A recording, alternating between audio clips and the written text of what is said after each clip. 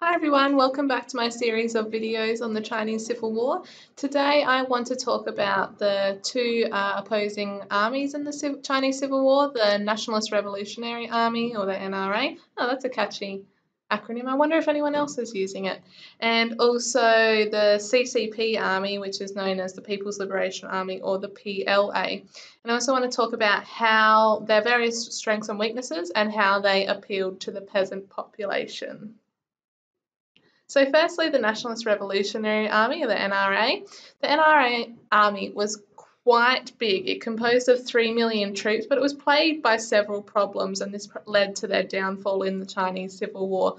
Firstly, there was a lack of organisation, and discipline was a constant problem, and this largely rooted in the two types of officers that were in the NRA. Firstly, there were those that graduated from the nationalist military schools, Chiang's own military schools, and then there were the locally recruited officers who saw bribes as part of their income and were very easily corrupted. Obviously, the nationalist military school officers were not so much of a problem, although they did cause problems in trying to curry favour with Jiang, and they were often infighting and not providing accurate information to Jiang so that they were able to be the most favourable in his eyes. But the greater problem were the locally recruited officers. So local officers who were recruited and who were corrupt, they really wanted positions concerned with supplies and resourcing. And the reason why they wanted a position with supplies and resourcing was that they were simply on-selling supplies that were meant for soldiers, food, weapons, and other resources, and just sold that to shonky salesmen on the side rather than giving the supplies to their soldiers. And this caused starvation for many of the ordinary soldiers. In addition, because these local officers were so self-serving and their own safety and self-interest was their primary motivation, they avoided any risk to themselves. So often when they did cross paths with CCP forces, they were often very quick to surrender or defect, and they weren't really that interested in engaging in any hard battle on behalf of Jiang. So this caused a number of problems. Firstly, there was a high level of desertion in the NRA army. The majority of NRA forces were conscripts, and what they did to get NRA soldiers was that they would visit villages with recruiting squads and round them up in village raids, and basically you would be executed if you didn't join the NRA. So you can see that there was already a loyalty problem with the everyday soldier. So this led to a desertion rate of about 1/10 of total troops per month. And it got so bad that the NRA officers would tie their men together in bunches of about 12, and they would stay tied together in a bunch for the entire time, including while they were sleeping or resting, and when they were marching, they would wander along in these tied up little bunches. In addition to that, the NRA was notorious for brutality. 40% of conscripts deserted in basic training and 20% of them starved. And in addition to this, they had a system of individual responsibility, basically that you as a soldier are responsible for the person in front of you and also for the person behind you. And if the person in front of you or behind you deserted or did something wrong, you would be punished by taking away your rations or beatings. So there was a very toxic environment for people to be in, which didn't breed much loyalty for the NRA. Obviously, this led to a very low morale around the ordinary troops. In addition to this, the NRA was brutal towards peasants that they came across. In addition to the conscripts, there was also many soldiers who had previously served warlords, and so they proved the saying of violence begets violence in that they had probably witnessed and learned very violent techniques from their warlord leaders in the previous life, and so they applied those to any peasants that they would come across. They engaged in looting, rape and torture that they had learned from their warlord leaders previously. And it generally is said that this was the norm for the NRA rather than an exception to the rule. And this brutality towards peasants was carried out as they moved through the territory. So they're not really enamouring themselves with the peasants so much. Although they did have a strength, the NRA, and that was their sheer size. They did outnumber the PLA 3-1 in 1946.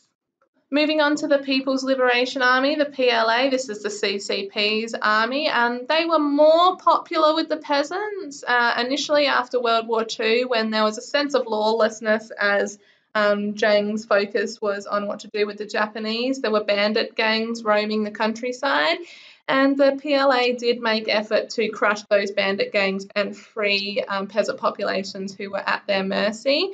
And this did lead to some people joining the PLA, both locals who were impressed with how the PLA had come to the aid of their local village, and also the bandits who had been crushed by the PLA, who were given no other choice. Basically, they needed to join the PLA or they would be executed. However, this did have a weakness. They often did not recruit battle-hardened soldiers in the early years, and this did cause a problem because they had a lack of technical know-how and a lack of military knowledge. Even though they did have some captured Japanese weapons, including tanks and planes, and some Soviet-provided weapons, these went unused because they just didn't have the technical knowledge to operate tanks or planes. And so they needed to find a solution to that, and the solution was that they incorporated 200,000 strong Manchukuo army, the army that was engaged in a battle with Japan for Manchuria. And they also, but that wasn't always voluntary. Some of that army was loyal to Chiang, and so they were offered the choice of execution or joining the PLA. And same with the Japanese POWs that had been captured in Manchuria. They also were offered the choice of execution or becoming tactical instructors. And those people were used to upskill the less professional PLA soldiers. Did this all equate in popularity for the PLA? Not always. The CCP could at times, as I've mentioned several times actually, they did engage in execution, so they could be seen as equally as brutal as the KMT or as the NRA. But Chiang did put peasants offside. After the Second World War and after Japan was defeated and was no longer occupying China, he sided with the landlords. What he did was he helped reclaim land that was being held by local resistors. So in the vacuum that's left behind after the war, many peasants occupied landlord land. And despite Chiang's promise in the 3 principles of the KMT of land reform, he did support the landlords and send people to help the landlords reclaim their land from peasants who had seized it in the time period after the Second World War. This combined with the brutality of the KMT recruitment and tactics. Remember we talked about the recruitment gangs and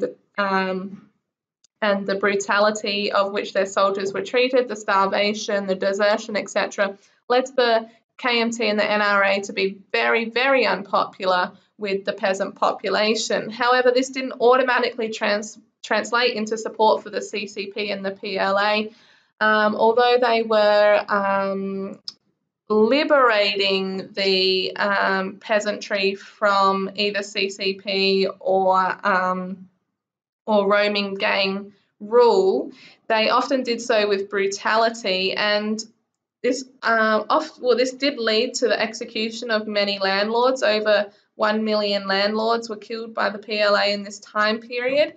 And although peasants joined in somewhat enthusiastically, this was often described as doing that as wanting to gain revenge against the landlords rather than because they loved the CCP.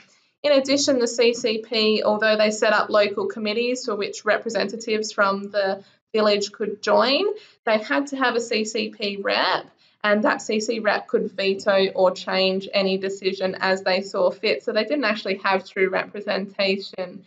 However, the CCP did recognise through that process that the hatred for the landlords was the key to gaining the peasants, and so they implemented struggle sessions, which will become an ongoing theme for Mao's China. Basically, it's like public ridicule and humiliation, and so they would lead landowners into public areas, and they would scream obscenities at them, whip the crowd into like this real frenzy of hatred against the person who is up for the struggle session. They would be violent towards that person and often led into execution of that person. But they could go for like a marathon. Mao sent his own son, who he thought was a bit soft, out to view some of these struggle sessions. And he saw a 5-day session where he said he basically wept afterwards because it was so brutal. Even though he didn't agree with what the landlord stood for, he thought it was so brutal and animalistic that it really affected him for the rest of his life. So the CCP were seen as equally as brutal, but at least they were able to direct peasant hate towards landowners, and this was the difference between the KMT. The KMT supported landowners, whereas the CCP didn't, and so the CCP seemed to be a better option for peasants. As I just mentioned, Zhang did support the landowners, and he did that aside from helping them to reclaim their land. He also sent squads to accompany them to claim back rent for any of the time that peasants had occupied the landowner land. And if you didn't pay that back rent, the squad would beat and execute those who refused. But, you know, as I've mentioned before, the PLA was equally as brutal, but they were able to exploit this. In addition to Zhang supporting the landowners in villages that he conquered with his army, those who had joined the CCP were buried alive in some cases as a message to warn against joining the CCP. And even though Mao was as brutal, propaganda units were created by the CCP and the PLA, and they would drop pamphlets over enemy lines, and it wasn't emphasizing the brutality of the KMT because they knew they were just as brutal, but it did emphasize the moral superiority of the CCP. Yes, we are brutal, but we are brutal for the right reasons. We're getting rid of the landlord oppression, whereas the KMT is brutal because they want to maintain oppression of the peasant class. So thanks very much for listening today. I hope you understand a bit more about the two opposing armies and what their strengths and weaknesses were and how they appeal to the peasant class. Next video, we're going to start getting into the course of the war, some of the important battles and how it unfolded and led to the success of the CCP and the PLA. Thank you very much. Bye.